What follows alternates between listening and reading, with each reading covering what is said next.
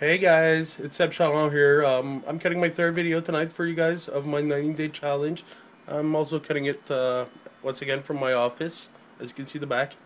On today's video, I quickly wanted to share with you guys, having listened to today's Empower Hour call with Tony Rush, I need to admit, I myself have to have a better relationship with money to be able to attract it.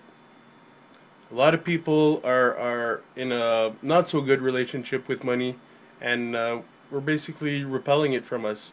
We're repelling the idea of having money, um, which is why we're here, which is why I'm cutting all of these videos for you guys.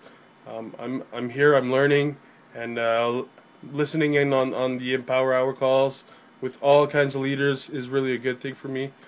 Lots of things I'm listening to.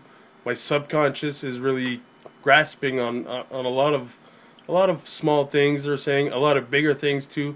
But it's really just listening to it and really taking in what these leaders are talking to us about. And relationship with money really makes a lot of sense. People who like dogs have dogs. People who like cars have nice cars. People who like money, people who have a good relationship with money, usually they attract money.